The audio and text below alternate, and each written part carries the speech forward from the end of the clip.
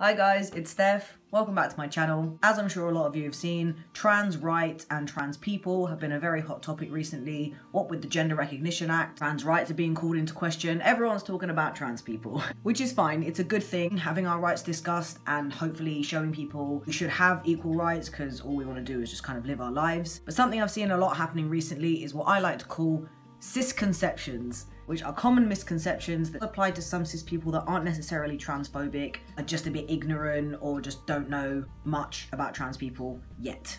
I am here to teach you some things. So I just got distracted because I saw a cat. So yes, common cisconceptions. The cat's back. Common cisconception number 1.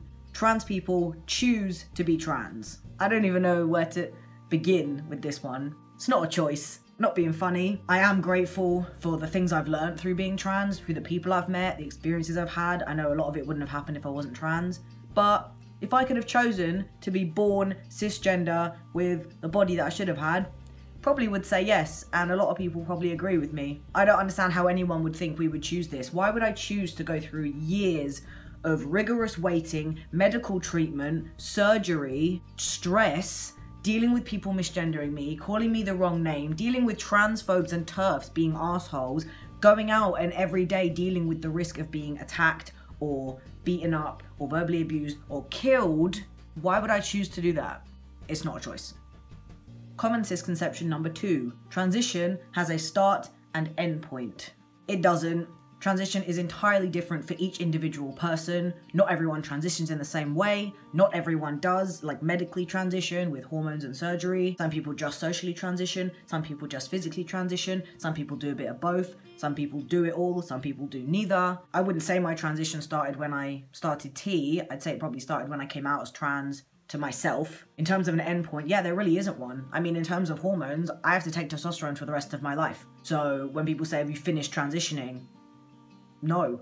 Even if you have a trans guy who's had top and bottom surgery, you still couldn't say finished because it doesn't end. You stay on T your whole life if you're on T. And there are constant changes as well. And obviously it plateaus after you've been on hormones for a number of years, but changes will continue to happen just like they would for a cis man. It's not so much that the transition ends, it's just that it just becomes a routine part of your life. Common misconception number 3. Hormones and surgery magically fixes all of your problems.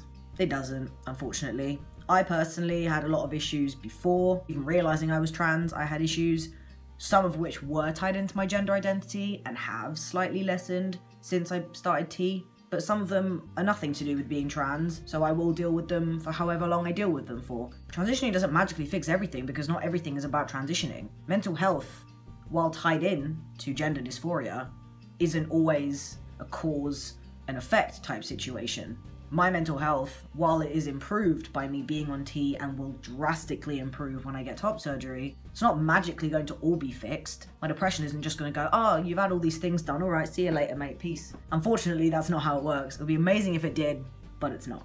Common misconception number 4. You are entitled to know every little thing you want to know about a trans person and their transition. It stuns me how often I actually see this, even from people that mean well and that are cool with trans people. Surely there must be a part of your brain that knows, I've met this person 5 minutes ago, asking about what's in their pants probably isn't the most appropriate thing, and yet you do it anyway. I've experienced this so much. I've had people ask me about what's in my pants, I've had people ask me about my sex life, I've had people ask about my body and use words that would be triggering without checking, is it okay if I use this language? People that know I'm a trans guy, then they use inherently female words to describe my body. Why the fuck would you do that? The scariest part is this is from people who call themselves trans allies. If this is what we're getting from the allies, what the fuck is gonna happen with the transphobes? That's why it's important, if you want to be a good trans ally, to actually educate yourself. It isn't enough just saying, yeah, I support trans people. Show us. Educate yourself, learn language, learn how to talk about us, learn how to talk to us, learn how to ask simple questions like, what are your pronouns? Also, I can't believe I'm having to say this to people who are predominantly adults. If you've just met someone,